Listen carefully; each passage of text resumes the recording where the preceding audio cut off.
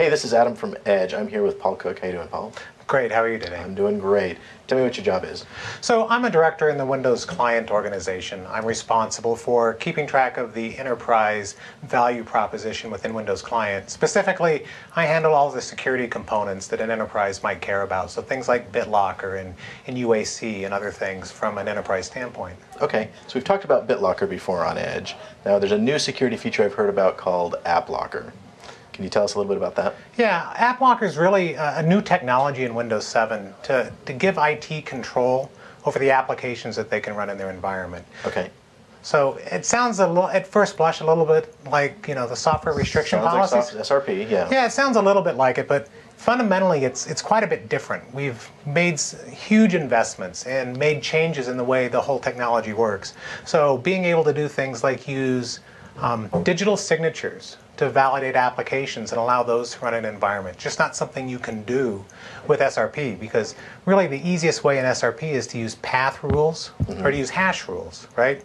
In path rules, well, if a user has access, they can just move files into a known path and get around some of the restriction policies.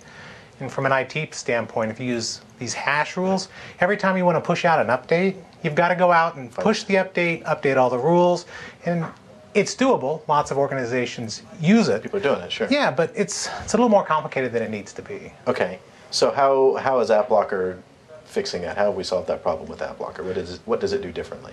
Well, two major areas, actually three if we really look at it. First and foremost, we can start to now create rules based on executables, we can do scripts, we can installers, and for those advanced organizations, we can even sit there and whitelist DLLs, if you will. So that's one big thing and a leap that SRP doesn't give us. Okay. The other is, these digital signatures, something in Windows 7 we're calling publisher rules.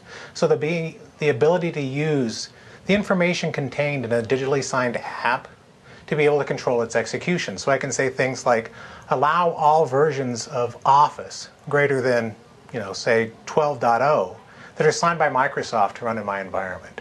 Okay. Yeah, so that's kind of cool. And the last is really being able to do it based on a per user basis. So there might be a need for, and from a PCI compliance standpoint, to restrict applications based on users. So think about finance apps and stuff. Even as an administrator on a box, if I'm there, should I even be able to run the finance app? Actually, probably not. So I can actually control it based on groups of users or specific users, so that only those users can run these applications. Okay. You mentioned whitelisting. Can you tell us a little bit about the difference between blacklisting and whitelisting for applications? Yeah, so whitelisting is really creating a list of things that you want to run in your environment. The things that are known set of things that you want to run in your environment are quite a bit smaller than those unknown things. And that's really blacklisting, where you start saying, I don't want X to run in my environment, or Y. The problem is there's a lot more X and Y out there, potentially, that your users are going to download and try to run. It becomes an arms race, right? Oh, keep up with that list. And you can never keep up with it. So that way, whitelisting really makes it easier to control what's running in your environment, as opposed to trying to block all known bad. You're just never going to be able to keep up. Okay. Sounds cool. You have something you can show us? Yeah, we've got some stuff here we can kind of walk through and give you a look. All right, let's take a look. So I've got up the local group policy editor, and I've got a set of application control policies for AppLocker. As we can see, I can do executable rules, installer rules, scripts. And I've got a couple rules in place on this machine. The first one here is one of the default rules, and it allows anything in the Windows directory to run. And then I've got another rule here that basically says if it's something in the program files directory, I'm going to allow that to run. So you'll notice that these are path rules. And to kind of ease folks into it, the default rules are path rules, so people can kind of start to wrap their heads around this. Because obviously if you jump right in and you mess up your whitelist, it's pretty easy to get the machine into a situation where it may not even run, much less boot. Okay.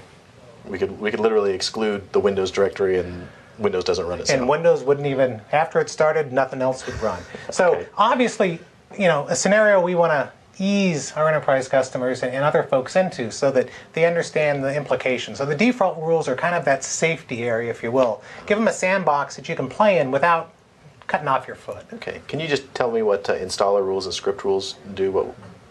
So installer rules, if I have like an MSI or an MSU file, I can actually put up a share within my organization and say, I'm going to allow any of these signed rules that live out here in the share to potentially be run in an environment. Okay. So that way I can control what happens in my environment from an IT perspective, but I can empower users to be able to run things and decide when to update themselves. Okay, so I could give them kind of a cafeteria style, here's some apps available to you. Exactly. Okay. And so make it easier for them. You allow them to run, but allow them to go out and install them. Cool, okay. So we've got these two rules in place, and one of the things I do want to point out, one of the differences really when we look at what's allowed in SRP versus the new AppLocker policies is I have this concept of exceptions. It really allows me to create a hole in a rule. With SRP, you'd have to create a blacklist entry to exclude something. And well, once you do that, well, how do you let anybody actually run it? Exclusions make it much easier for you to manage things in your environment. Okay. So I actually have one exception in this rule. So anything in Program Files Adobe can't run. Currently excluding, okay. Yeah, so it's not actually excluding, it's not including, which is kind of an interesting concept for people to wrap their heads around. Okay, right? I get that, yeah. Yeah, so that's the rule. And if we try to run Adobe, you'll notice that it's blocked. I can't actually run it because I've created that hole in the rule that allows everything in Program Files to actually run. So let's see how easy it is to actually create a rule for Adobe. So I'm going to right click, I'm going to say Create New Rule. And I'm going to allow, in this case, I'm going to allow everyone. But I may say, Adam, I like you. I'm going to only allow you to run Adobe. Okay. But clearly, Adobe is one of those apps that everybody needs in an organization. So we're going to allow everybody to do it. And I'm going to use one of these new publisher rules so we can really get a sense of how these digital signatures work. So I'm going to browse to my Adobe directory. And what I'll do is actually pull the digital signature information right off of the Acrobat Reader executable. And as you can see, it pulls the information and pre-populates the information here for me to utilize in the wizard. I also have this slider over here, so I can start to make choices in my organization. Maybe I want to allow anything signed by Adobe to run. Maybe I just want Adobe Reader to run, right? Okay, cool. Or maybe just the Acrobat 32.exe is all I want to run. In this case, we're going to just kind of keep the defaults and say if it's Acrobat 32 signed by Adobe and it's version 8.1 or greater, let's allow that to run. So let me go ahead and just create that rule. We can see it pops up here. And now if I double click on Adobe Reader, it launches and runs. So as we can see, it's really easy for IT to go through and create rules for their environment. Oh, that's cool. So one last thing that's kind of interesting is maybe I didn't have this rule in place before. Let me go ahead and just delete it. We're going to get rid of it. But I have a reference machine that has all the different executables and things I need in my environment to run. So I can easily go through and I can use this option here to automatically generate rules. So anything in Program Files, I want it to go through and I'm going to let everyone run it because this is a reference machine for my organization. And I want to create publisher rules by default, because it's going to be easier for me to manage, going back to those hashes and path rules. Right. So it's going to be easier for me long-term to do it. Unfortunately, not everything is digitally signed nowadays. A lot of internal apps aren't necessarily signed, right? So for those, I'm going to go ahead and do a hash rule. I'm going to let it automatically generate those. So I click Next. The system goes through and analyzes all the files that are out there and figures out what needs to be done. So I can actually preview the rules that are going to be installed. All right, If so I go ahead. this literally went through, looked at any apps that were installed, and created rules to allow those. Yeah, and we can see there's Cool. a number of things signed by Microsoft that should be allowed, and well, there's some other things here that aren't signed that need to run. Okay.